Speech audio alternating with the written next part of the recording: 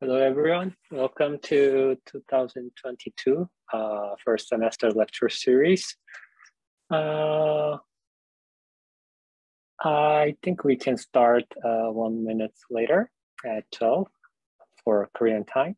And I would introduce our today's lecturer.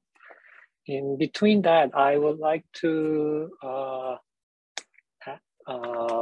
recommend everyone that if you have any questions or comments in between the lecture, please freely give us some comments or questions in the chat. Then we can see that in after the lecture or in between the lecture. So I would like to recommend everyone to more participate in the lecture series. So, and welcome all.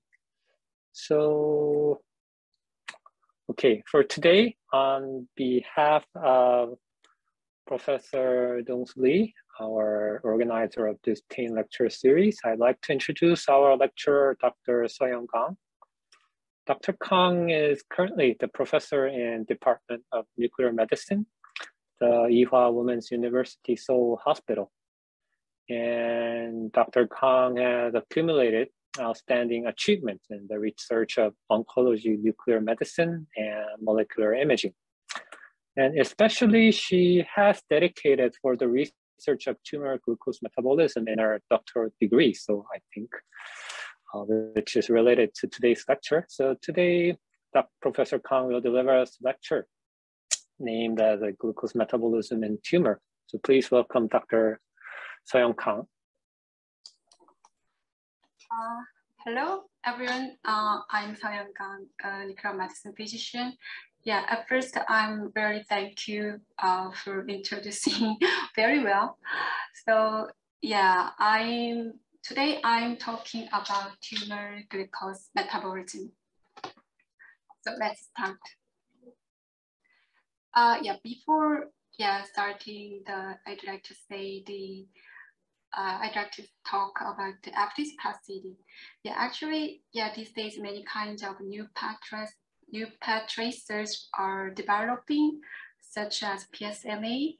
But FDC, I think FDC is a major part of the nuclear medicine field still.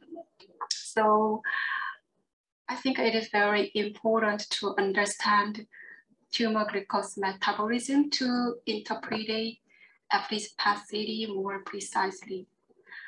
So yeah, actually this figure is very familiar with you. Yeah, we use deoxyfluorinated glucose as a tracer. It can enter into the cells using glucose transporter because it is an analog of glucose. In the cell, it is phosphorylated with hexokinase, and that it is trapped in the cell because it can't go through anymore. Anyway, this accumulation of FTG make us evaluating cancer diagnosis in the cancer cell diagnosis in the cancer patient. But we need to think about this process. So why it is possible for evaluating high glycemic status in cancer patient? Because cancer love glucose. Yeah, that is true.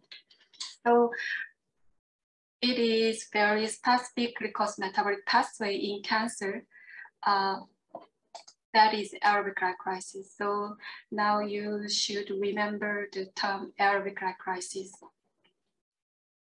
So today, I'd like to say verbal effect. Actually, it is a nickname of aerobic glycolysis. So in this part, we are focusing in the pyruvate kinase M2. And also I will introduce the new PET tracer for targeting pyruvate kinase M2. The name is DASA23.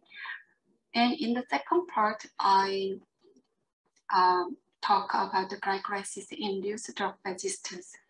Actually, in this part, we are discussing about glycolysis targeting therapy and lactate metabolism and also metabolic plasticity of tumor cells. Yeah, so part 1, Warburg effect. Yeah, before understanding Warburg effect, we first we should remember the glycolysis pathway. We have already learned the glycolysis pathway in the biochemistry class. Yeah, maybe I think you may remember the class, but let's review it. So in the glycolysis pathway, glucose phosphorylated using several kind of enzymes. And finally, glucose converts to pyruvate, and then it converts to acetyl-CoA, and then it goes to the mitochondria for oxidative phosphorylation through cyclic acid cycle. So it is normal glycolytic pathway. However, in the cancer, it is a little bit different. So it is aerobic glycolysis. It's a hallmark of cancer cell glucose metabolism. Aerobic glycolysis means the shift toward lactate production in cancers, even in the presence of adequate oxygen. So in the differentiated tissue, probably most of the normal tissue in our body, they use this glucose metabolic pathway using oxidative phosphorylation in the mitochondria.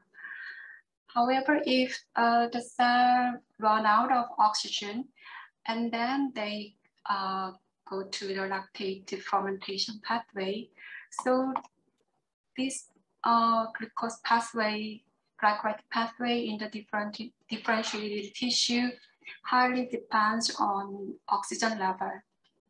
However, it is different in the cancer cells. So 1920s, Warburg observed that cancer cells had a distinct metabolism that was highly dependent on glycolysis instead of mitochondrial oxidative phosphorylation, even regardless of oxygen availability.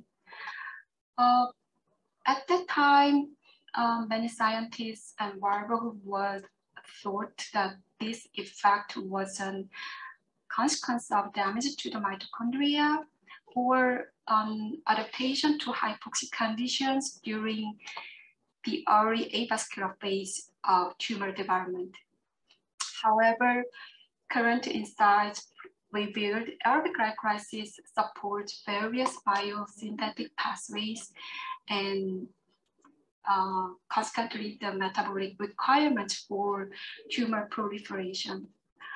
So yeah, the metabolism of glucose to lactate generates only 2 or maximum 4 ATPs per molecule of glucose, whereas oxidative phosphorylations generates up to 36 ATPs upon complete oxidation of one glucose molecule.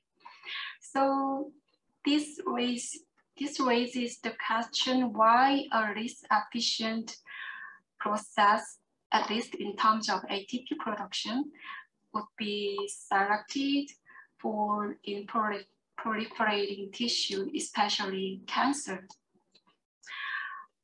A possible explanation for the switch to aerobic glycolysis is that proliferating cells have important metabolic requirements that extend beyond ATP. Because the tumor need more building blocks for consisting of their bodies, that means their cytosol and lipid bilayer membranes. So yeah, it is very useful pathway for proliferating tumor cells. So in this pathway, very key enzyme is pyruvate kinase. Pyruvate kinases are consisting of 4 isoforms: pyruvate kinase M1, pyruvate kinase M2 and L and R. So they are differentially expressed depending on several tissues. So pyruvate kinase M1 is expressed in brain and muscle, and M2 pyruvate kinase is expressed in proliferating cells such as embryonic cells and stem cells, and also tumor cells. And L-type pyruvate kinase is expressed in liver, kidney, and intestine, and R-type pyruvate kinase is expressed in erythrocytes. So these isoforms are similar in the function of a kinase activity to convert pyruvate from phosphorofibrate. However, except for M2 pyruvate kinase, the other pyruvate kinase only have only tetrameral form with high kinase activity. So that means just the other kinase just function as kinase activity. However, pyruvate kinase M2 have different function. So they have two types of isoforms: tetrameric form with high kinase activity and dimeric form with low kinase activity. So actually the genes encoding pyruvate kinase can be divided into two types, PKLR and PKM. So PKLR binds to the coding gene through a tissue-specific promoter, encoding to subtypes of PKL and PKR. And PKM encodes PKM1 and PKM2 subtypes by alternative splicing of exclusive exon 9 and exon 10. So from now, we are focusing on pyruvate kinase M2. Yeah, as I told you, pyruvate kinase M2 is a rate-limiting enzyme in glycolysis. So it is predominantly expressed in the proliferating cells and tumor cells, and also sometimes activated immune cells. So yeah, it exists in two isometric forms, highly active tetramer and low active dimer.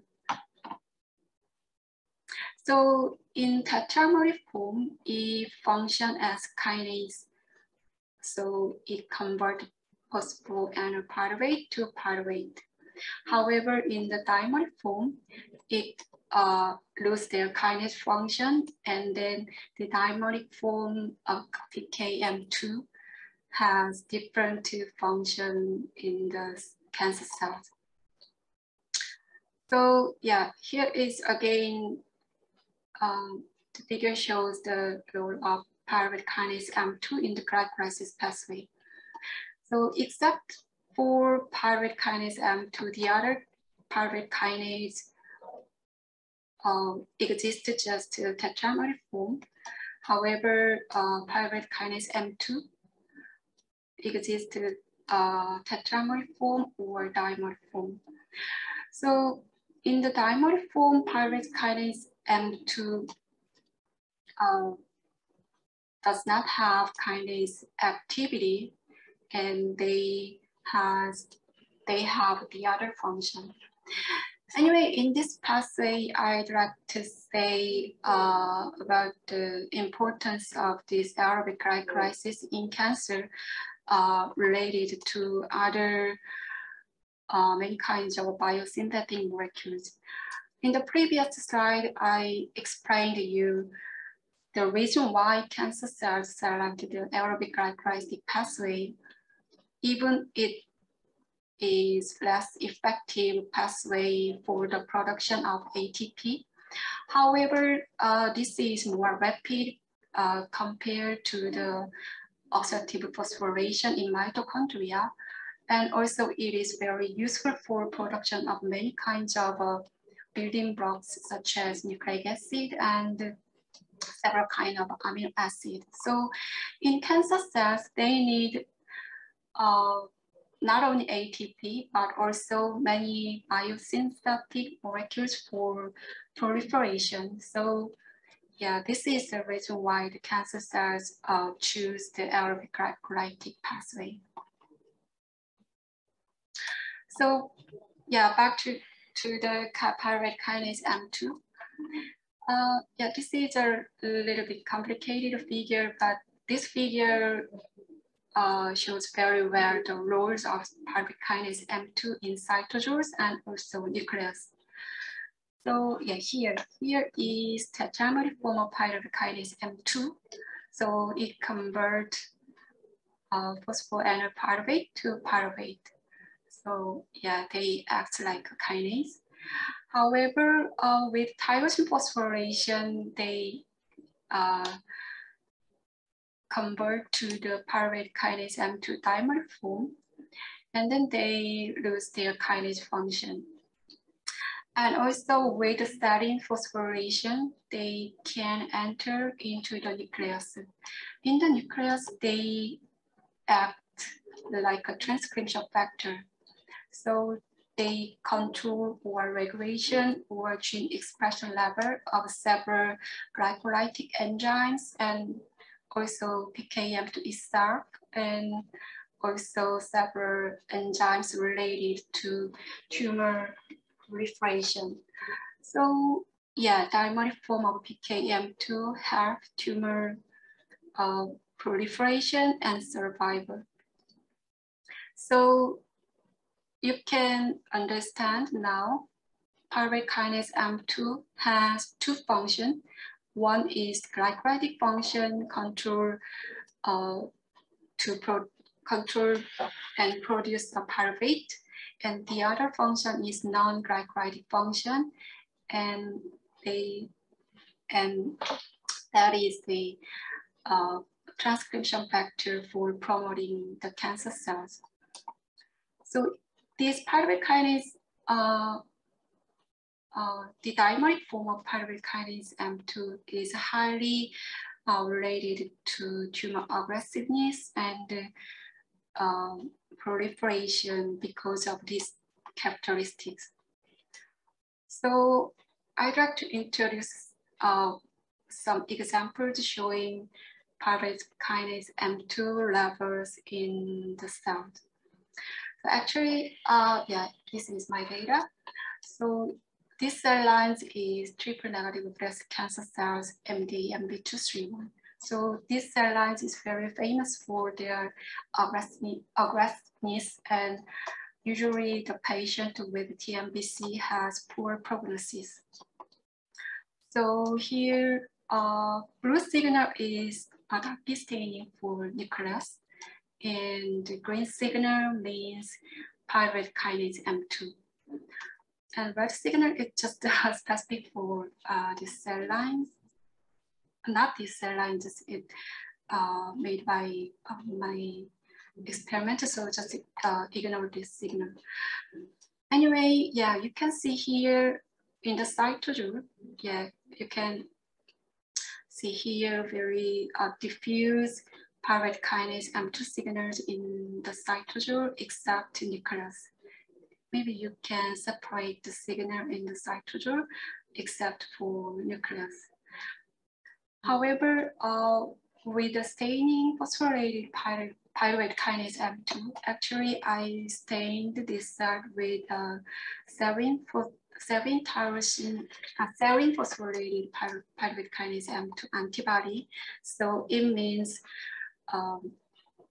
in the previous slide, in the serine phosphorylated pyruvate kinase M2 can enter into the nucleus.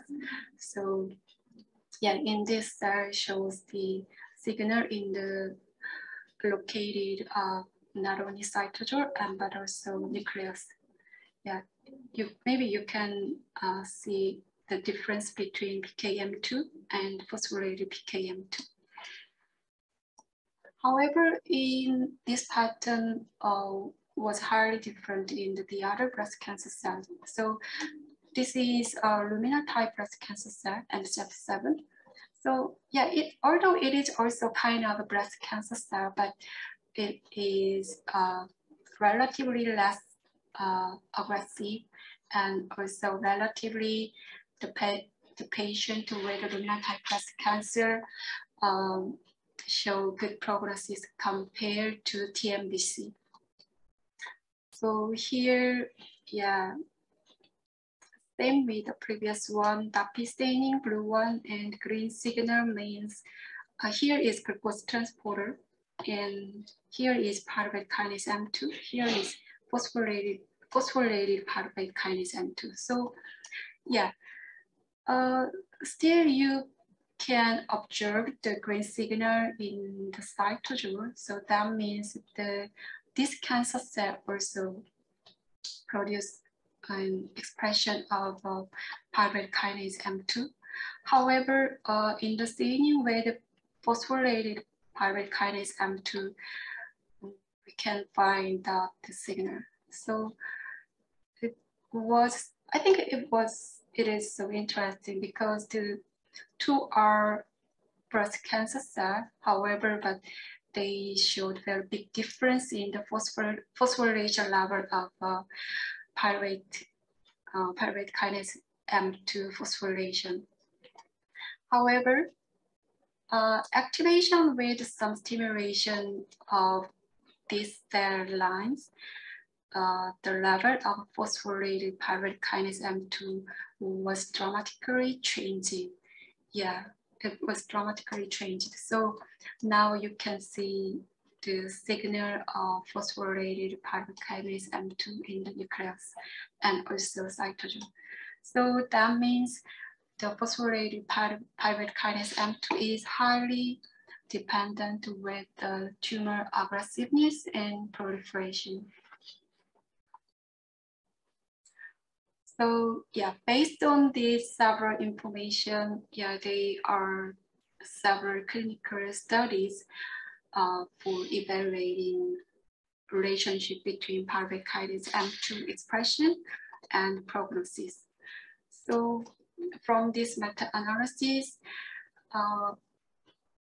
they reported higher levels of PKM2 was significantly associated with poor prognosis. So this is the list of studies involved in this meta-analysis. And among them, I will introduce one report using lung adenocarcinoma. Yeah, actually, as you expected, the result showed that the PKM2 expression level was highly related to overall survival and also disease-free survival in lung cancer patients. And also the activin max level was also highly related to PKM2 expression level. And the figure B showed and yes, the correlation between activin max and PKM2 expression. But I think the relationship is not so high. Yeah, I mean, maybe the correlation coefficient is not so high.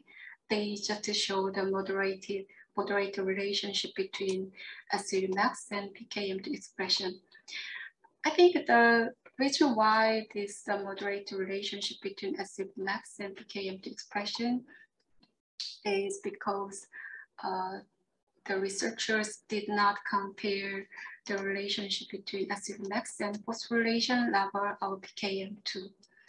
Because in the previous slide, I showed you the PKM2 expression is very common in the cancer cells, even less aggressive cancer cells. So they did not, the PKM2 expression does not exactly the level of the cancer expression.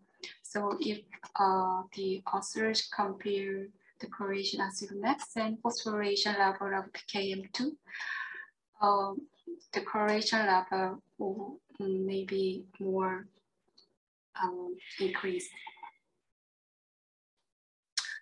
Yeah, so according to many evidence of the importance of PKM2 and also PKM2 phosphorylation, people start to find out the activators, PKM2 activators. Don't be confused the word activators. Actually, I explained about the PKM2 characteristics. So yeah, tetrameriform has highly active in kinase function. So in this time, activator means it convert pyruvate kinase M2 convert to tetrameriform from dimeriform. So in this situation, PKM2 activators are like PKM2 inhibitors. So please don't be confused the word. So actually there are many kinds of candidates for PKM2 activators, but these three are representative activators of PKM2. And today we'll focus on DASA23 PKM2 activator. So yeah, 2015, the decreased Gambia group have reported that the new tracer C11 labeled DASA23 for evaluating the tumor glycolysis level in cancer. So yeah, these tracers showed a good uptake ratio and yeah, washout in several kind of cancer cells. And 2 years later, they reported an F18 labeled DASA23 for imaging tumor glycolysis, especially targeting pyruvate kinase M2. So yeah, they showed several PKM2 representative structures. And yeah, this tracer also showed is good trace uptake per protein and good retention in the cell and also good specificity in the cell.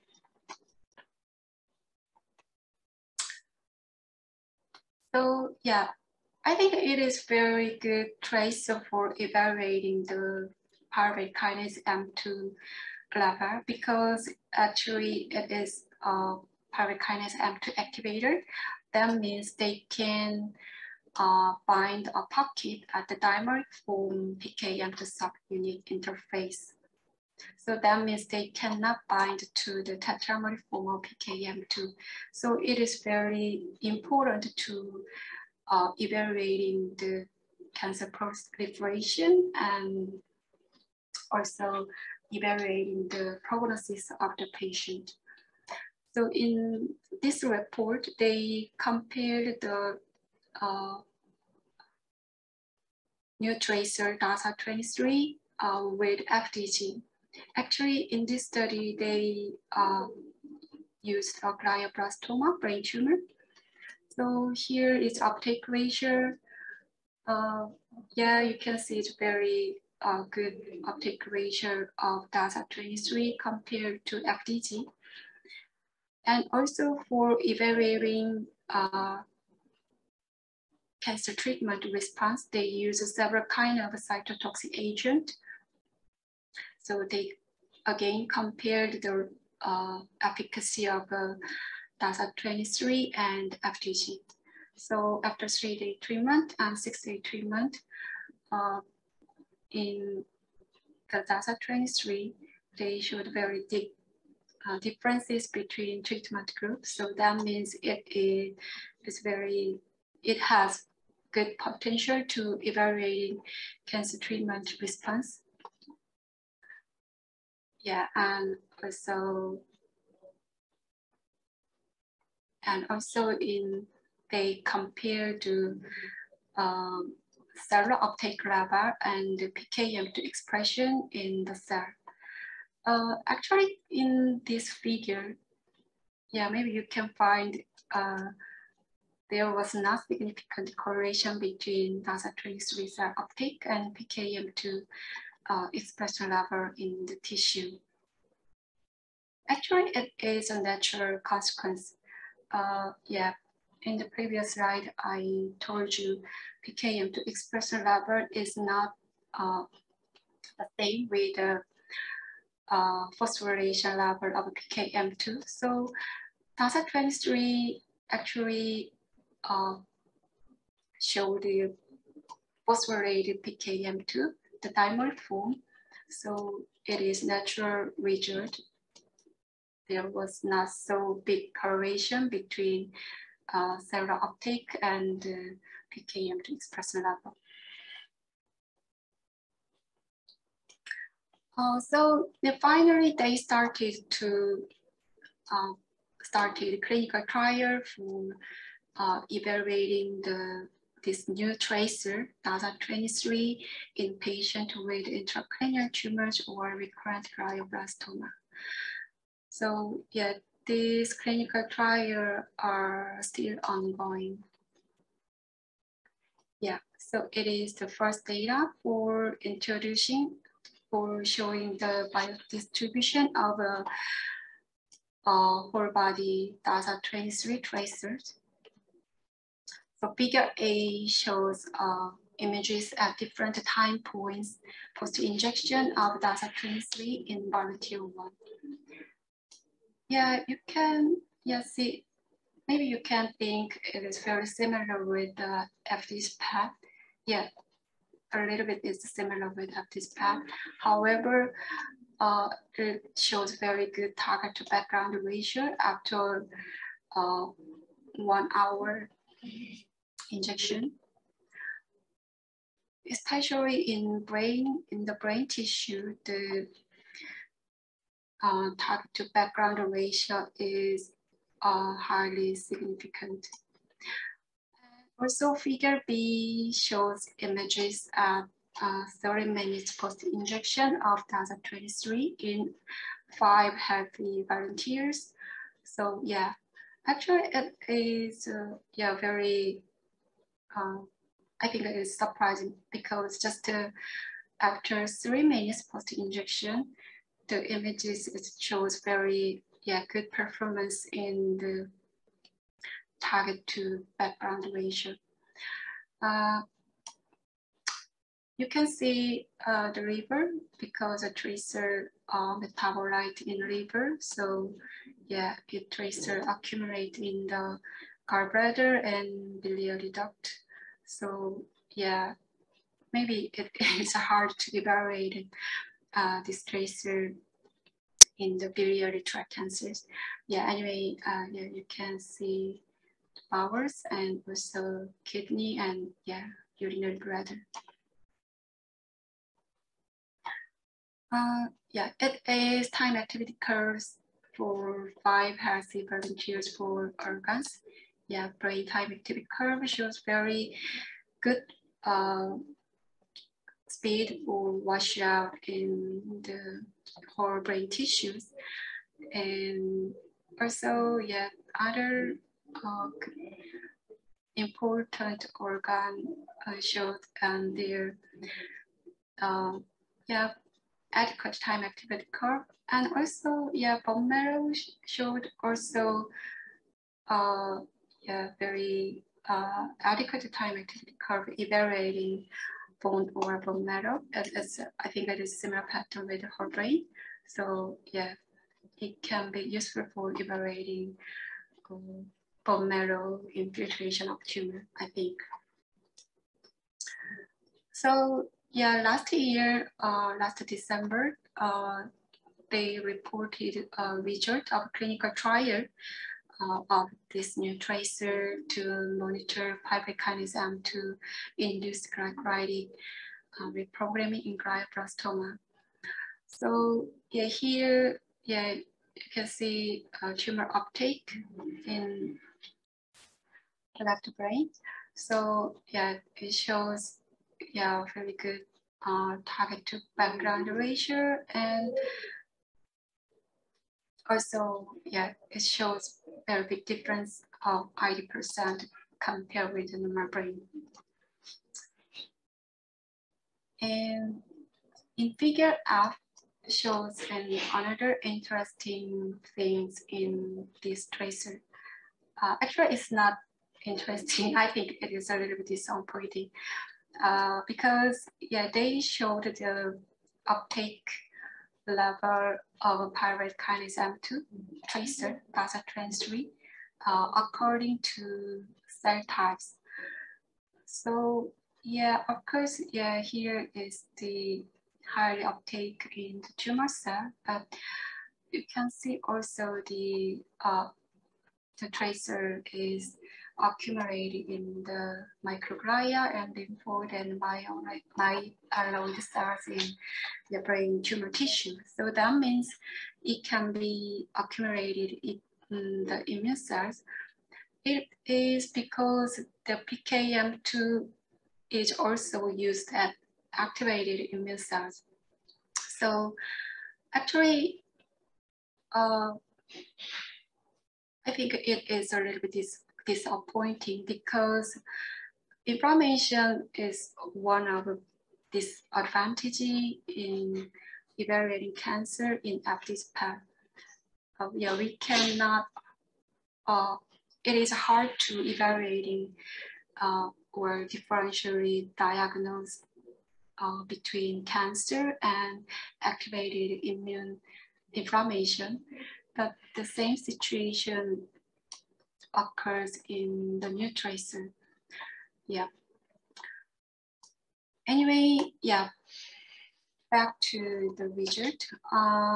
This is the result of healthy volunteers, and still they showed that very good performance in the brain tissues. They showed there's very big clearance in whole brain tissue, but the white matter is more slow than the other gray matter tissues in the wash-out ratio. But so you can see still accumulated tracers in the white matter after 1 hour post-injection. So they evaluated serial DASA23 imaging in glioblastoma patients. So they compared the efficacy of this PET-CT with MRI and FD's PET-CT. So this patient have a glioblastoma in the left frontal lobe. So here is a tumor.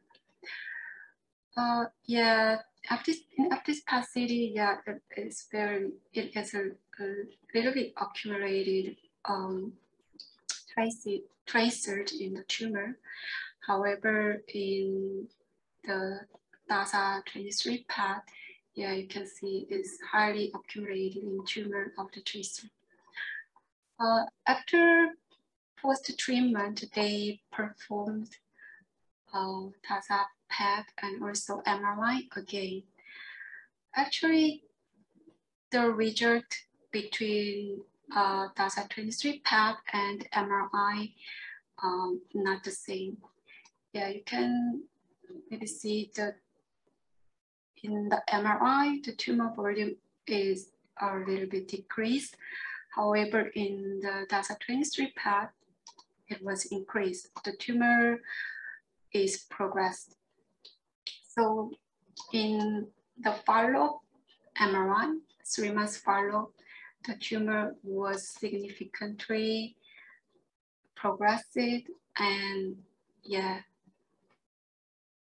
progressive. So actually you can see here is very high portion of PKM2 levels of tissue were developing in the progression of a tumor. So that means the uptake of in this time, that means that reveals the viable tumor and also highly proliferative state of this location. Anyway, after 3 months follow, the patient has got surgery, and yeah, it was tumor cell, and it was hairy, and PKM2 staining showed its very diffuse pattern in all tumor tissues.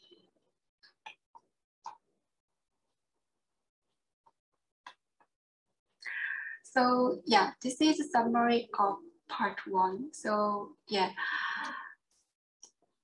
I think yeah, verbal effect or yeah, aerobic glycolysis is a hallmark of cancer glucose metabolism. So in cancer glucose metabolic pathway, pyruvate kinase M2 is a key enzyme to control rate limiting. And it is predominantly expressed in the proliferating embryonic cells and tumor cells. And PKM2 exists in 2 isomeric forms, and highly active tetrameric and low active dimeric forms. And the post-translation modification, such as phosphorylation, is PKM2 provides metabolic and non-metabolic benefits to cancer cells. And finally, F18 DASA23 is a new PKM2 specific radio tracer for non-invasive visualization of PKM2 status. And so it is potential PET tracer for evaluating brain tumor, but I expect it can be useful in other solid tumor in the body. Yeah, so yeah, this is the end of part 1. So if you have a question or comment, yeah, please. So comparing with the FDG PET, firstly, what is the uptake mechanism of this DASA23 tracer? Is it kinase like inhibitor? Oh, yeah. Actually, I told you it is activator. Yeah. Ah, sorry. Yeah. Yeah. Yeah. Maybe yeah. Many people may confuse the activator and inhibitor, but actually it is pyruvate kinase M2 activators because it pyruvate kinase M2's characteristics. I mean, yeah, here, yeah. Actually, in the tetrameric form, it has a high kinase activity. So in that case, it is not highly oncogenic or highly related to cancer aggressiveness. However, in the dimeric form, with low kinase activity, it is highly oncogenic and highly related to cancer proliferation and aggressiveness.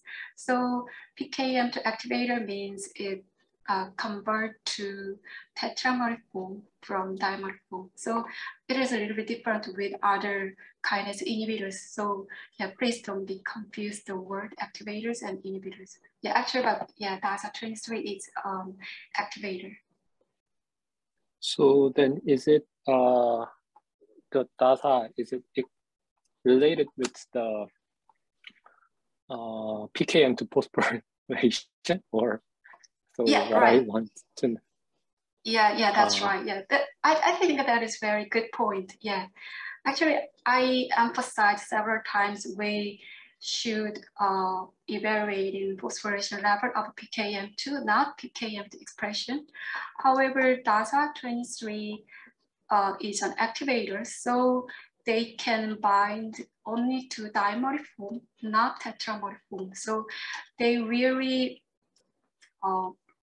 show the level of dimeric form of PKM2. So I think it is very good tracer for evaluating tumor progression and yeah, proliferation.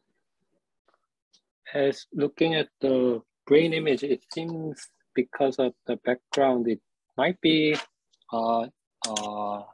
like interesting pharmaceutical for brain tumor evaluation, but for other solid cancers, what might be the difference between FDG PET and this data tracer? And what if there is a discrepancy, what might be the reason for such discrepancy? Discrepancy. Actually, I thought it is very similar to FDG PET at first, but yeah, I understand what you mean.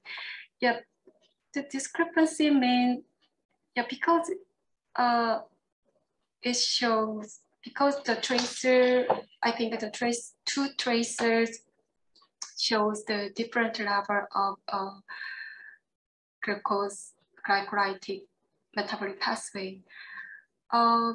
Because FDG is just an analog of glucose. Yeah, actually, yeah, you mean is increased FDG accumulation means increased glycolysis in tumor. However, it is not exactly same between increased glucose transporter and PKM2 activation. Actually, I will discuss this discrepancy in the part 2 because it is, I think, explained. I think explained it's a tumor plasticity, tumor metabolic plasticity. But anyway, yeah, you're right. Yeah. So, but if but I think it is really not really, but yeah, relatively similar pattern to FDG. Thank you. Just one thing I did not understand was about the post-therapy scan. What is the purpose of doing post-therapy scan at 6 days later? It seems not to be as a response, but it is very early response. So what is the clinical implication of this PET imaging, like right after the therapy? Yeah, I think it's very important to evaluate the function of chemotherapy in patient because, yeah, the signaling pathway is very reactive to cancer agent. So, yeah, 6 days a little bit. You may think it is very early period after treatment. However, but the signaling pathway, it is good time to show function of the metabolic change in cancer cells, I think. So, yeah. Thank you very much.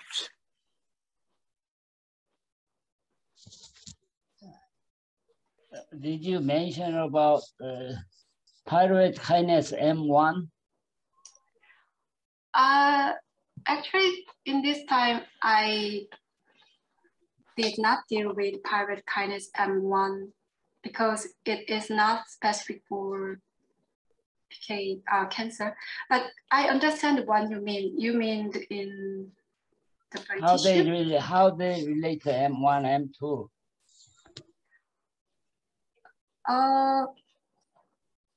Actually, in this time, I have.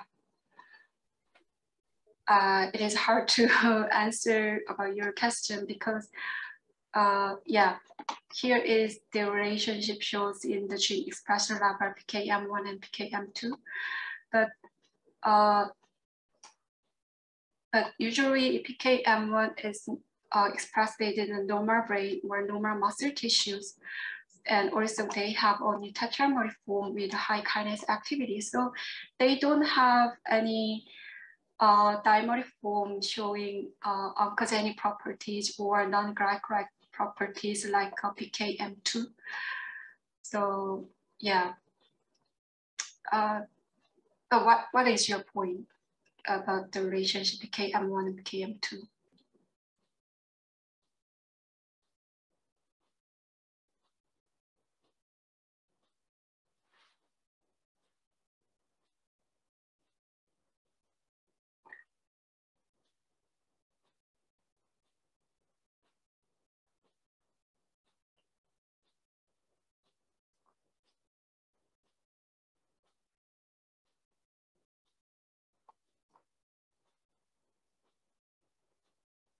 I think Professor Kim is muted.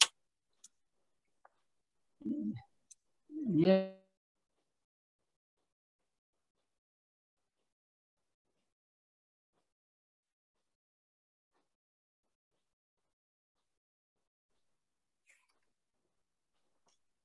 Or I think we can have some 10-minute break and then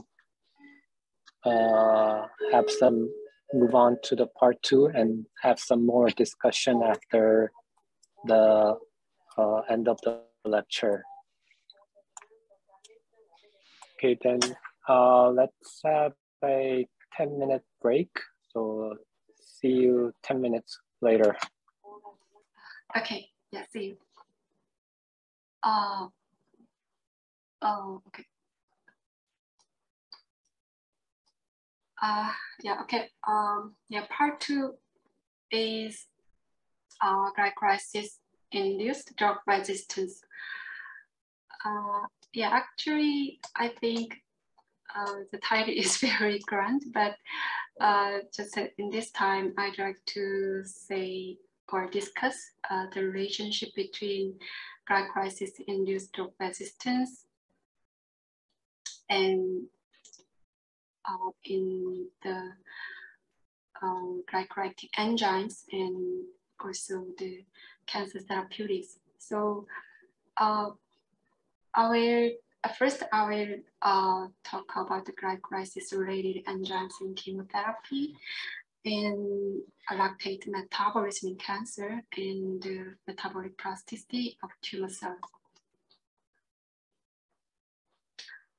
Yeah, so chemoresistance can be manifested through various mechanisms, including alteration of increased drug efflux and decreased drug delivery, and also alteration in the target proteins, and apoptosis suppression, and enhanced DNA damage repair, epithelial mesenchymal transition, and epigenetic alteration, such as DNA methylation, and also several kinds of cell signaling changes, and finally, apparent metabolism. Also, several new studies disclose that mitochondrial metabolism in part drives a chemoresistance in cancer. So I will discuss that subject in the end of this part.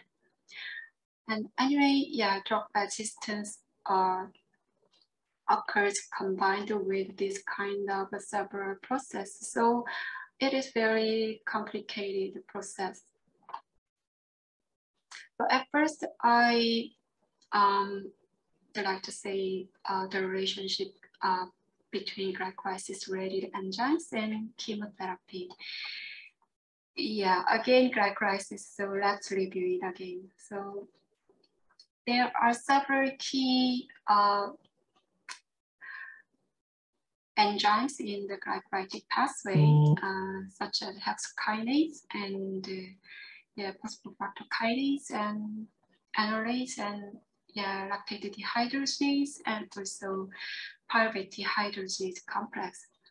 So these is very good targets for inhibiting tumor. So it is very useful target for the cancer treatment option.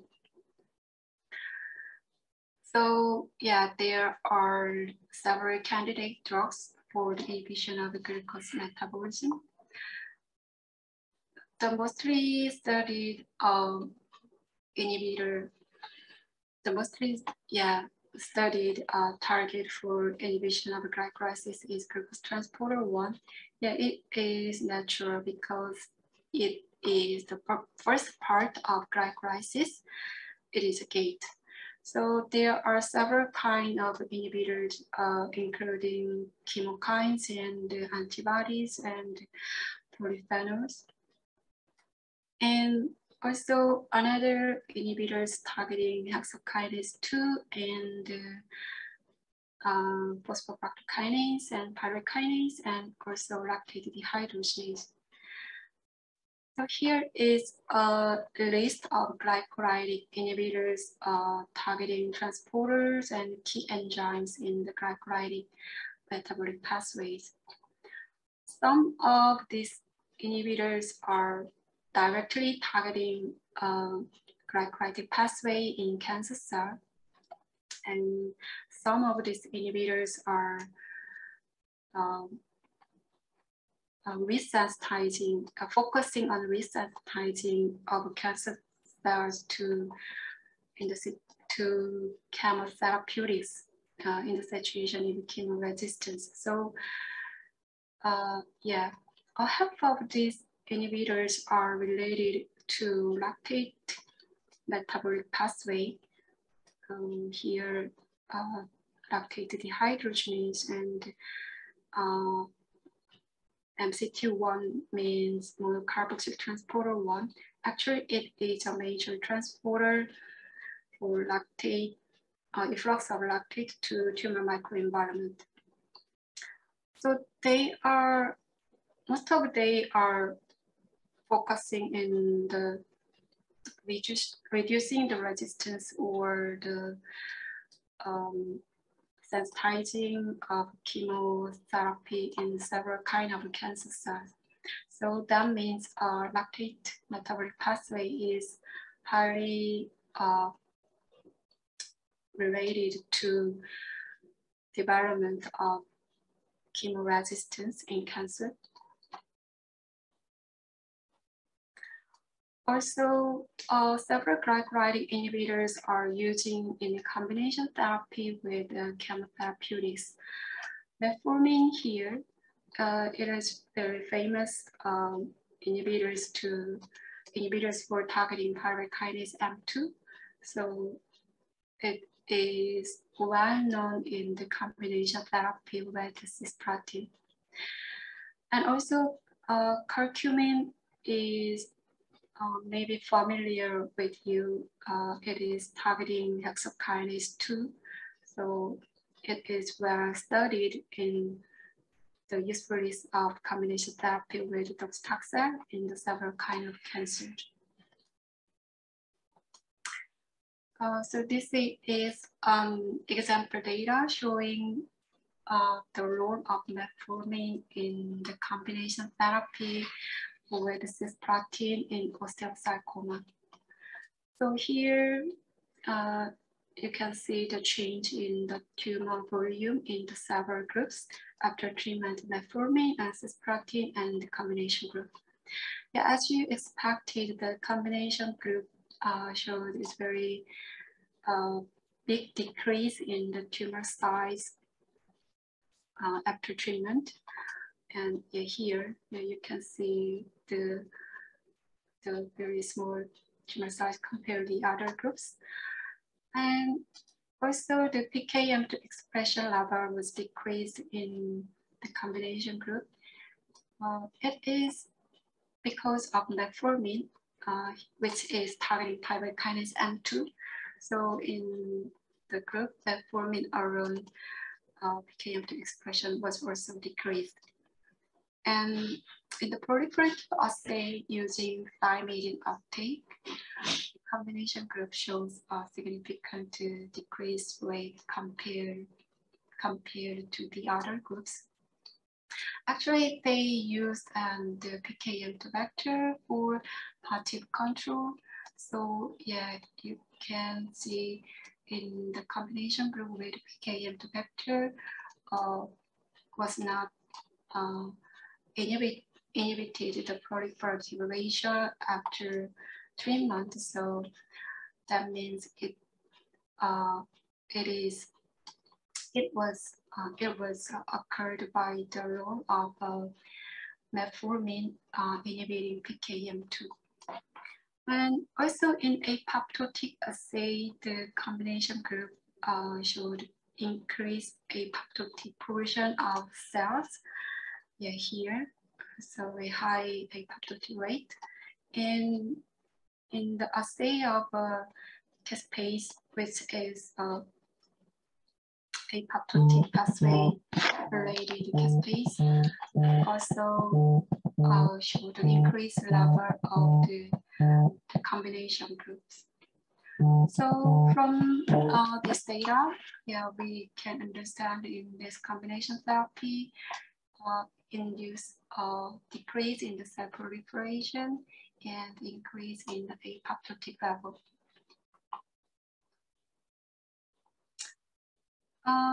This is another research for evaluating the relationship and glycolytic enzymes and tumor resistance.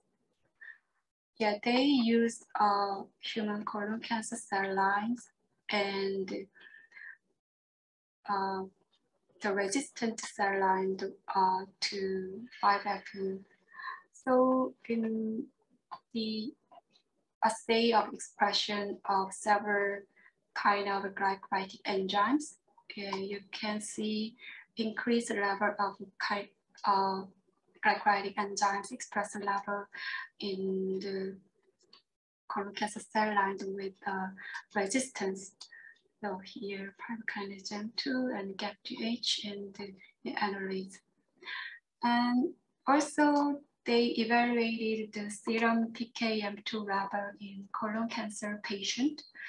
So it was divided by the response to chemotherapy and complete response, partial response, and stable disease and progression disease.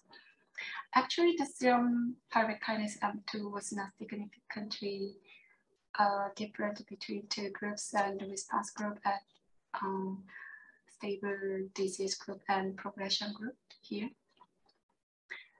I think it is a natural result as I explained about the significance of pyruvate kinase M2 phosphorylation. So this experiment, they just compare to level of pyruvate kinase M2 in serum. So yeah, this result is yeah, reasonable, I think. And yeah, in the tumor tissue, the left panel shows the tissue from the patient in progression. So yeah, there are diffuse PKM2 expression in whole cells. And the right panel shows the tissue from patient and partial response. So yeah, they show the little PKM2 expression in the tumor cell.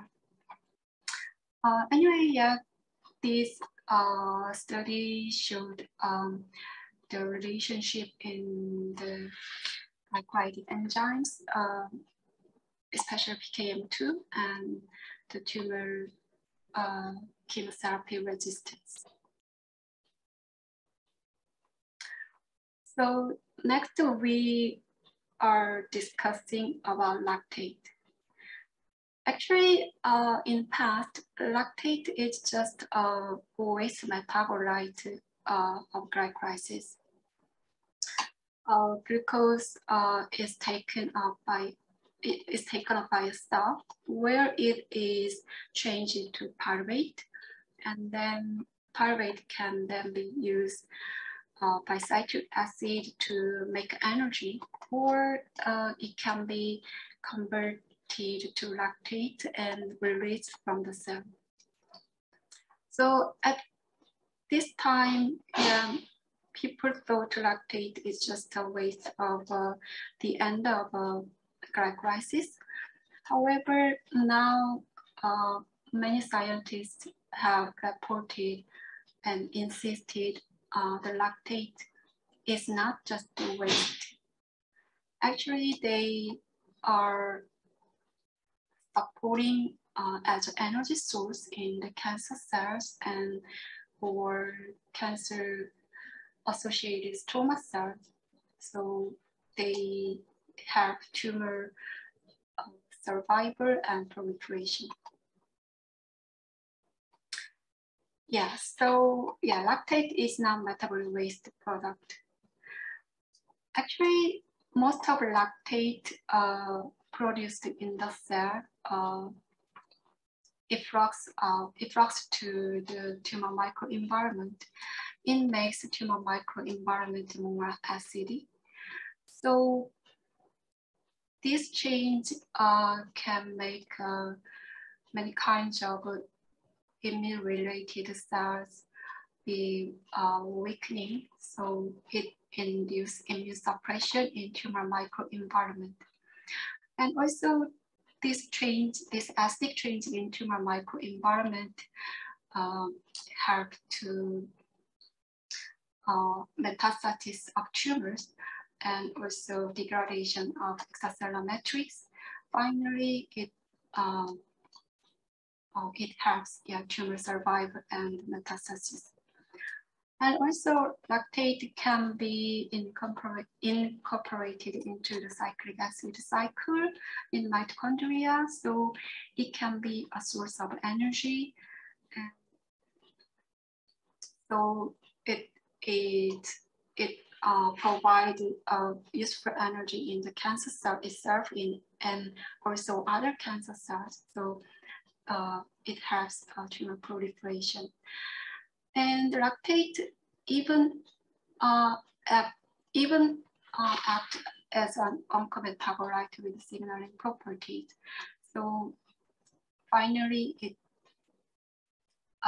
induces tumor progression and invasion and metastasis, and also it participates in drug resistance.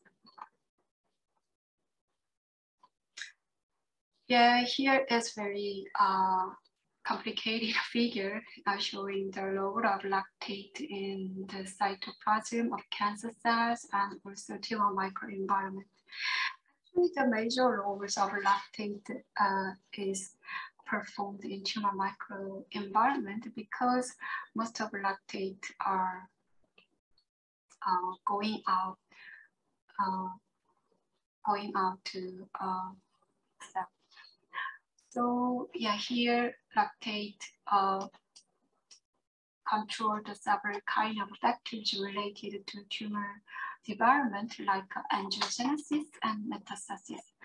And also, yeah, lactate can control of several kind of immune cells. So they inhibit the regulated T cells, and also they can be an energy source of cancer associated macrophage. So finally, it helps, they make the tumor microenvironment very useful to cancer cells. Yeah, so this figure is a summary of lactate roles in the tumor microenvironment. Lactate acts as a metabolic fuel, driving metabolic crosstalks involving MCT-related lactate shuttle among cancer cells or between cancer and stroma cells. So they can proliferate in cancer cells and also several kinds of cancer-associated cells. In addition, pyruvate acts as signaling oncometabolite, activating signaling pathway, or as an extracellular ligand of the lactate receptor. Ultimately, cancer aggressiveness features are promoted, such as proliferations and migration, invasion, and extracellular matrix degradation, and angiogenesis, and immunological escape, and final resistance to therapy. So thus many scientists are interested in targeting lactate metabolism for cancer therapeutics. So yeah, there are several targeting inhibitors. There are several inhibitors targeting lactate dehydrogenase, also lactate transport MCT1 or 2. So the most classical and famous molecule is AT101 here. Actually, it is a nature product from cotton grass. So it inhibits of human lactate dehydrogenase A and B. And also recently, selective inhibitors of lactate dehydrogenase B was developed.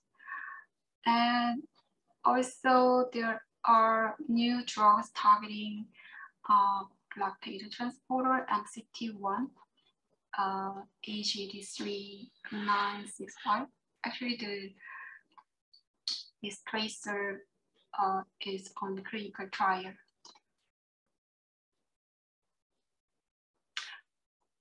Yeah, this is the study reporting the effect of lactate inhibitors using AT101 in the patient with castrate-resistant prostate cancer. So in this study, they showed about 40% patient this drug induced a decrease in tumor size, in PSA level. And also the other study performed in the extensive stage small cell lung cancer.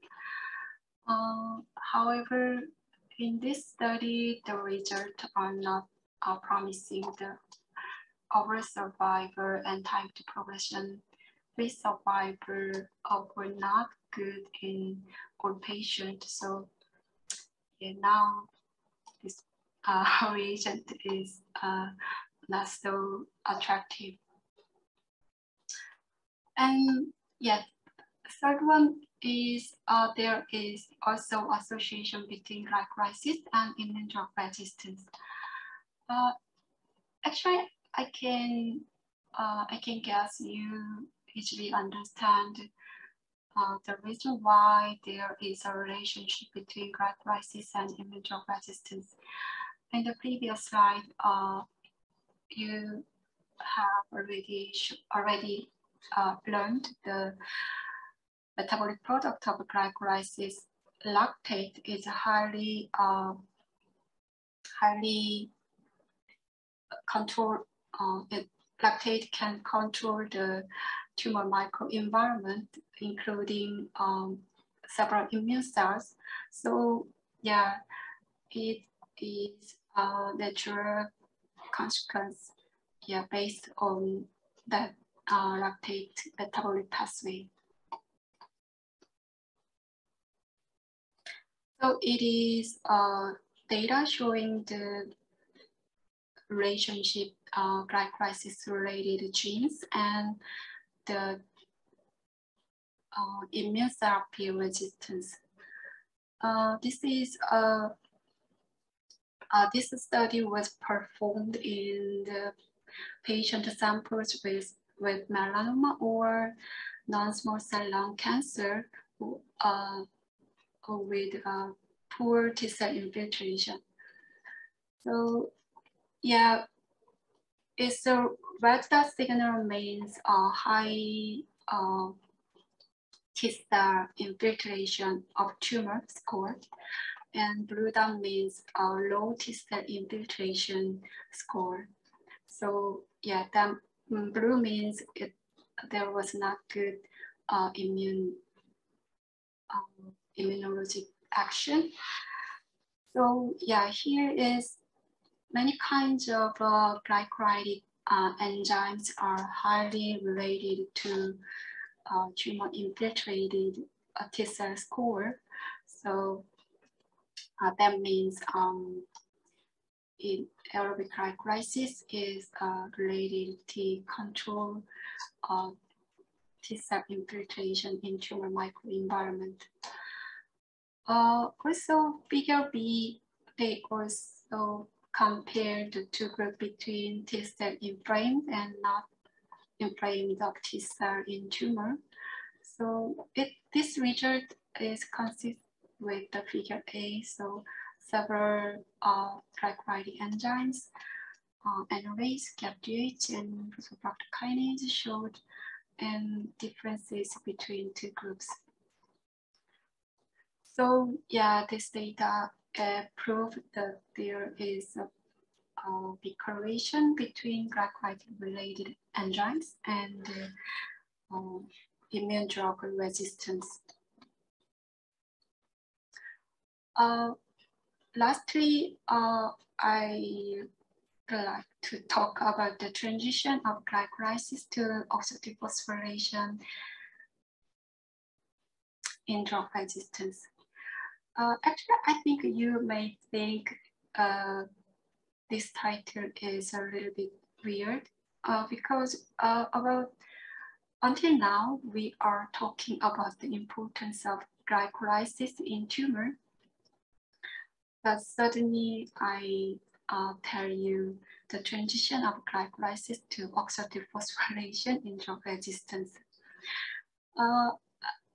Actually, several tumor cells have been reported to have metabolic plasticity, indicating a transformation from glycolysis to mitochondrial oxidative phosphorylation. So it leads to the production of vast amounts of energy and finally resistance to drugs. Yeah, so I'd like to say in oxidative phosphorylation can affect the treatment of tumors in several ways. At first, the production of a large amount of ATP is the result of oxidative phosphorylation. Maybe you can remember the result. It can make 36 ATP per one glucose molecule. So because of the large amount of ATP, it can be stimulated the activity of some transporters such as ATP binding cassette transporter. Actually, this ATP transporter is a target drug efflux, so it can lead to the outflow of several chemotherapeutics and the induction of an multi-drug resistance phenotype. And second, oxidative phosphorylation can stimulate tumor stem cells to expand. That means they can induce intratumor heterogeneity, so it can confer resistance to tumor cells. So, yeah, now these days, many scientists are focusing this plasticity of cancer cells. So, actually, I think it is very amazing. Yeah, I think cancer cell is very clever and they have very good adaptability. So yeah, this is a summary of part 2. Glycolysis-related enzymes contribute to chemotherapy resistance in cancer cells. So there are many kinds of candidate drugs for the inhibition of glycolysis-related proteins in several types of cancer. Also, lactate. Lactate is not only a secondary product of cellular metabolic waste of tumor cells, but also a key molecule involved in carcinogenesis as well as in tumor immune invasion and also drug resistance. So now possible targets of lactate production in cancer treatment are discussing. And finally, glycolysis can be moderately transformed into oxidative phosphorylation when the external environment changes or there is plenty of oxygen around the tumor cells or in the situation of chemotherapy. So we should understand the cancer cells metabolic plasticity. So they can convert anytime, anywhere, from glycolysis to oxidative phosphorylation or oxidative phosphorylation to glycolysis. Okay, yeah, this is the end of part 2. So yeah, please comment and question.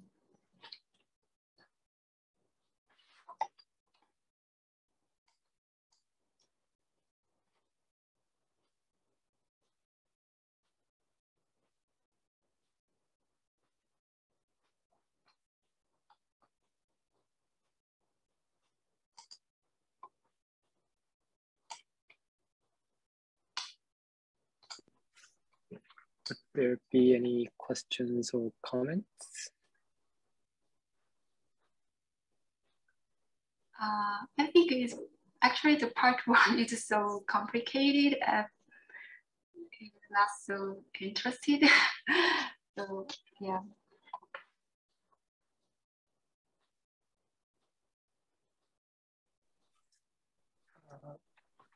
Professor Edmund Kim, do you have some comments for us regarding the issue?